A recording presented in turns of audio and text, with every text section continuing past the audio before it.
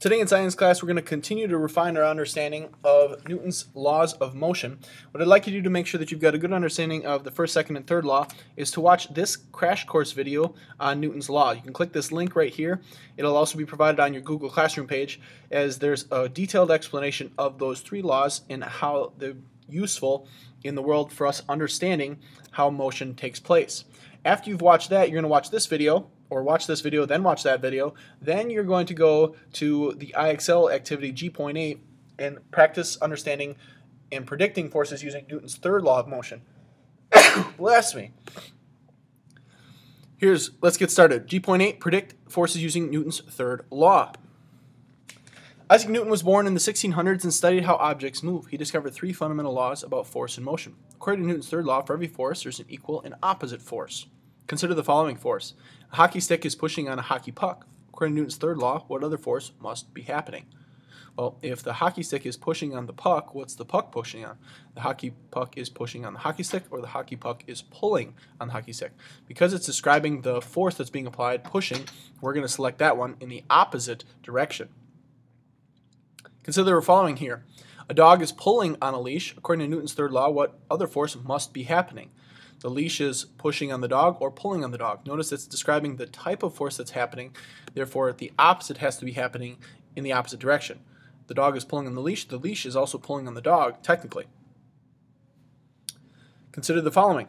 Estelle, her hand is pushing on a door. According to Newton's third law, what other force must be happening? It says pushing on the door, and it's her hand that's doing the pushing. The door must be then pushing on her hand. What I like to do is sometimes just try and read these backwards. Door pushing on the hand, and then that's how I'm going to select how I would appropriately pick out what's going on with Newton's third law. Consider the following. A fridge magnet is pulling on a paperclip. According to Newton's third law, what force must be happening? The magnet is pulling on the paperclip must be also pulling on the magnet, even though it doesn't seem like that, because the magnet is what creates that type of magnetic force. Technically, however, because the metal is being introduced to that magnetic force, the metal also becomes a magnet itself. So the paperclip is pulling on the fridge magnet in return. Here we go to stage 2, where our questions get a little bit more difficult, but nothing that we can't handle. Here we go. Consider the following. A canoe paddle is pushing backward on the water in a lake with a force of 120 newtons. According to Newton's third law, what other force must be happening? Now, because the third law says there is an equal and opposite force, that force has to be exactly the same. Doesn't mean that they're canceling, again, because they're pushing on two different things, but their force is still going to be equal. So we have the canoe paddle pushing backward on the water.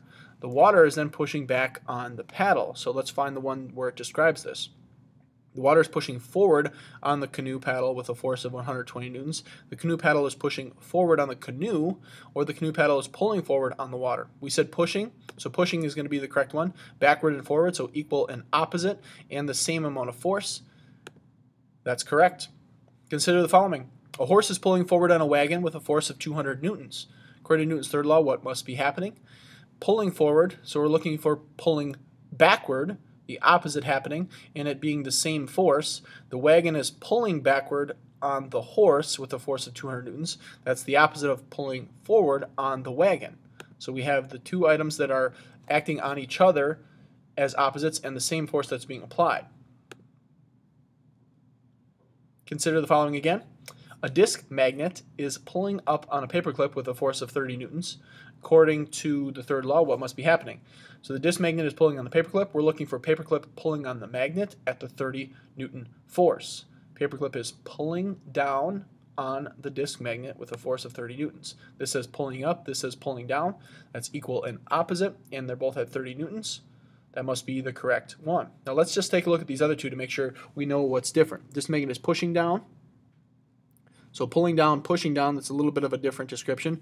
And here it says the disc magnet is pulling down on the paperclip with a force of 30 newtons. So this one describes the disc magnet, this one describes the paperclip.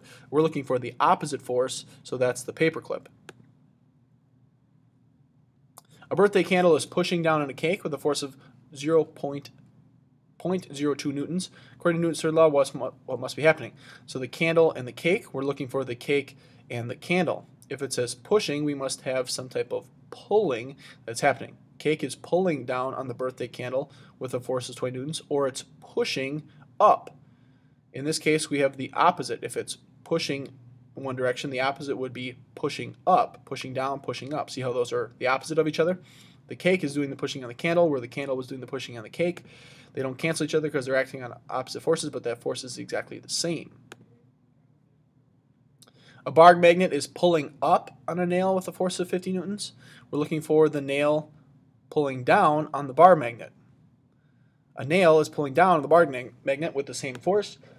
Excuse me. Here's our answer. Hope that helps. You can get to the same level of mastery as Mr. Shane. That obviously didn't take very long.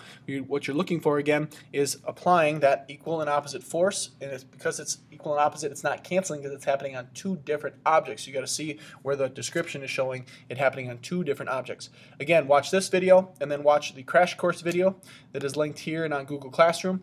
That'll give you a good summary of the three laws, and then you can watch this to apply that third law and show your understanding. God's blessings.